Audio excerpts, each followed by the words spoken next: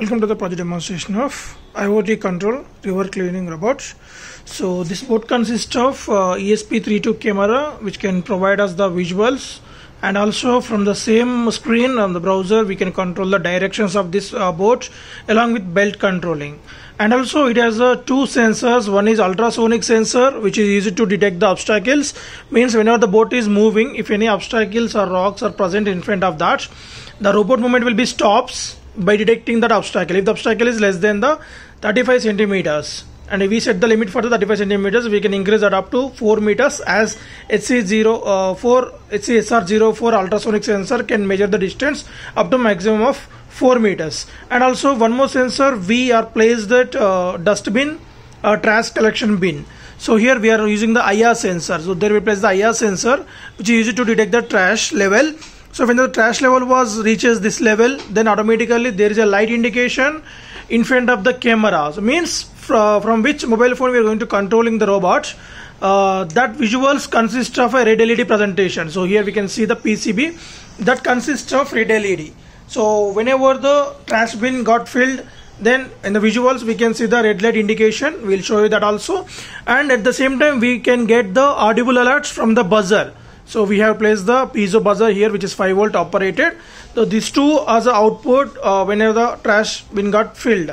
The whole system getting power supply from the 12 volts 2 amps battery pack. So this is a 12 volts 2 amp battery pack which is rechargeable. So here providing the power supply to the battery for recharging purpose. One is from the solar as a source, and another is a transformer whenever there is no power source available from the solar panel, means whenever there is no sunlight is there, then we can charge a battery with help of this transformer.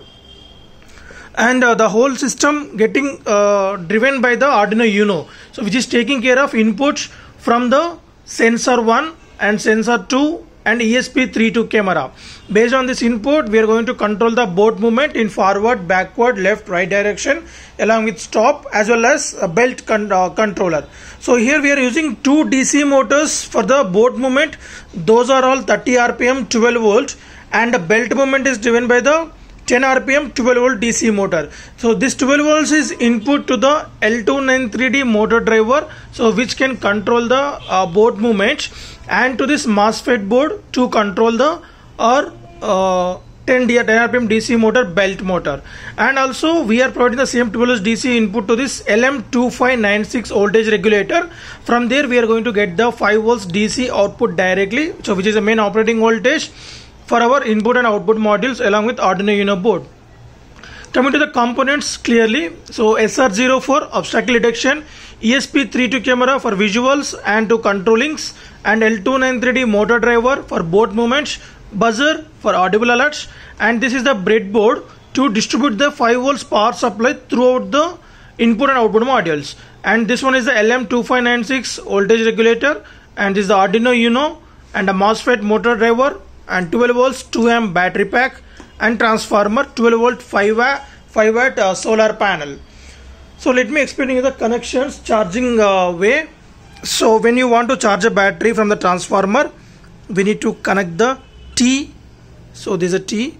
At this T slot, TRS, we can see the T/S.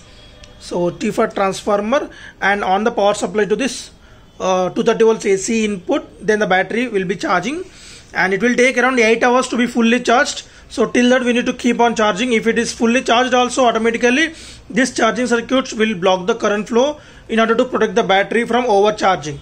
And in our final demonstration, so our project is like solar powered, right? So then we need to connect this S at this S slot, and when we place this under the sunlight, then we can see the charge LED indication on this charging circuit. Either from solar panel or transformer, the battery will get fully charged in a duration of 8 hours. So the very first step is we need to keep the battery under full charge, and the next step is, second step is, we need to enable the hotspot in your mobile phone. So for that we need to go to hotspot settings of your phone and change the hotspot name to project 5804. So go to hotspot settings and configure the hotspot to project 5804 without any space, without any capital letter, and password should be 123456789. AB band should be 2.4 GHz. After that, enable the hotspot.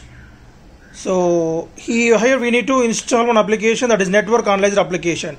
So this is the application icon available in the Play Store.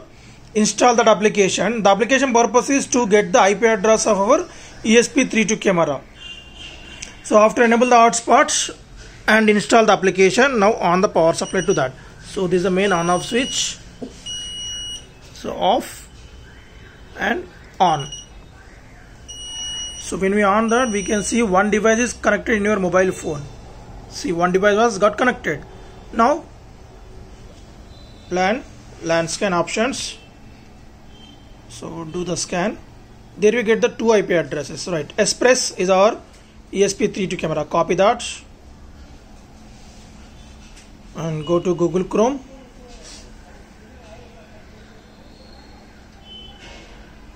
Paste over here.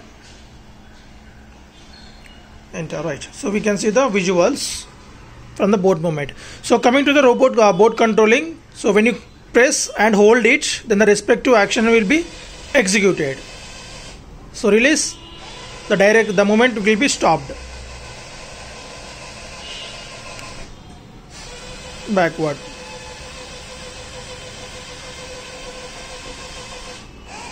Forward.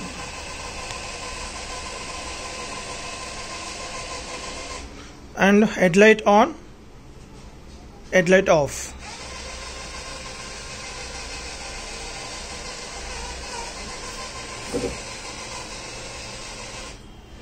Right. So headlight on, we can see that, and headlight off. So above the red LED, we can see that it is the dustbin full indication sensor. LED indication.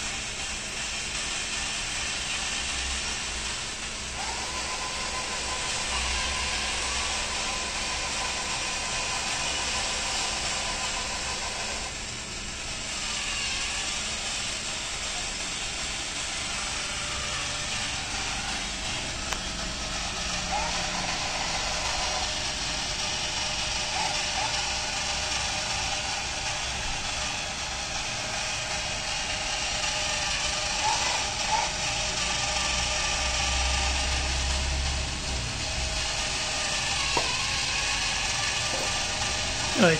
So whenever the dustbin get filled, trash bin get filled one, so we can see the